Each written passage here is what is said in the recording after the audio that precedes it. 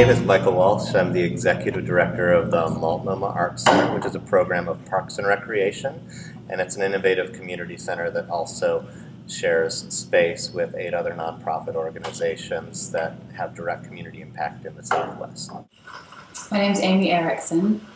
I'm the lead artist on this project, and it was to create a mural that involved a lot of community members and served to decorate the lobby of the Arts Center. The Multnomah Arts Center is a Portland Parks and Rec location that has an extraordinary array of arts education opportunities.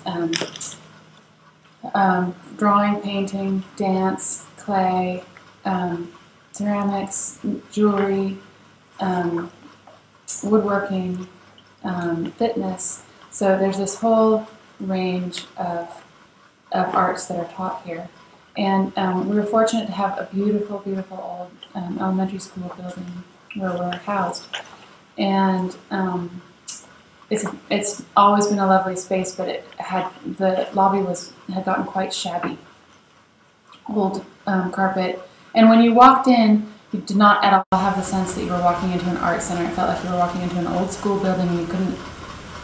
There was no real information that you have just walked into one of the premier arts teaching centers in the United States for community. So that's what we wanted to do and it wasn't just my idea. Lots of people who walked through that lobby were like, we should do something in here, because there were like big blank walls everywhere, and a definite need for establishing something that felt like you're now in a center that cares a lot about beauty and cares a lot about community and cares a lot about education. The Art at the Heart of Community mural, a big part of involving the community was getting their input, and then later welcoming them back to help execute the mural. The first way we went about interchanging ideas with the community and the artists was to go directly to folks and ask them what did they feel art meant to them, what did art mean to community, and left it really broad and got all sorts of ideas. We sent these out all over the community and community centers around the city, asked people, what does art mean to you? What should be in our mural? You don't have to be an artist. Share your ideas with us through writing, drawing, or photography. Attach them or write it below. So we had people that wrote essays. We had people that actually attached these postcards to full-on essentially catalogs of their art, down to people who simply wrote a single word or drew a single picture. And from that, we got lots of different ideas from the community. It was great as a community builder because we were able to do it very formally. We offered classes that they'd come and paint. They'd also could do it informally, where we had drop-in opportunities at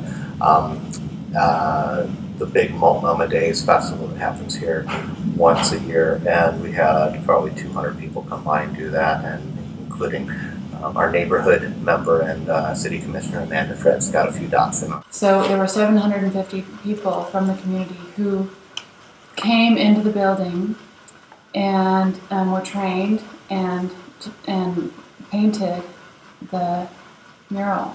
So all of those people, and some of them were just a couple months old, and some of them were really elderly, came in and they can walk through the lobby and say, there's my mark. Those are the dots that I made.